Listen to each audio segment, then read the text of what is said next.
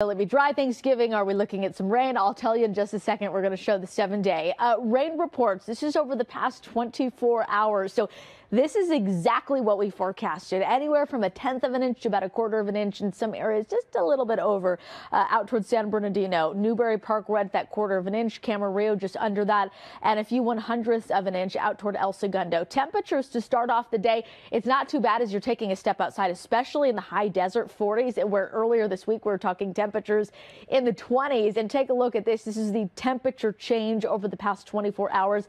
Significantly more mild in areas like the Inland Empire, from Chino to Riverside, Hemet, about 16 degrees warmer than this time yesterday. We're feeling that all the way up through Ventura County. Why is that? Well, we've got more cloud cover, more moisture in the atmosphere, and that, of course, is bringing us more comfortable temperatures in the overnight hours.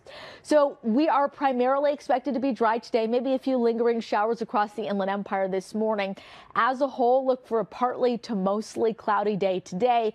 Rain redevelops, so we're looking at another push of energy as we head into Monday and Tuesday. Primarily, the timing for this is going to be Monday night into Tuesday.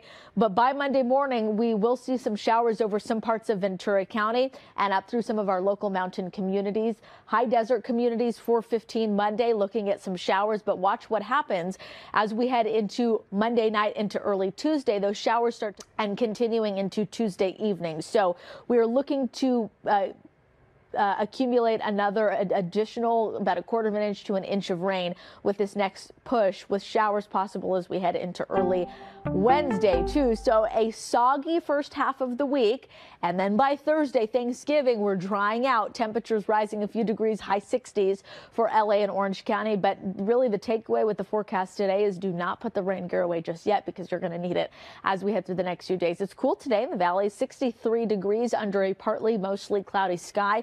Rain starts to push in as we head into Monday and Tuesday, on and off showers, and early Wednesday for the IE. We've got those showers lingering.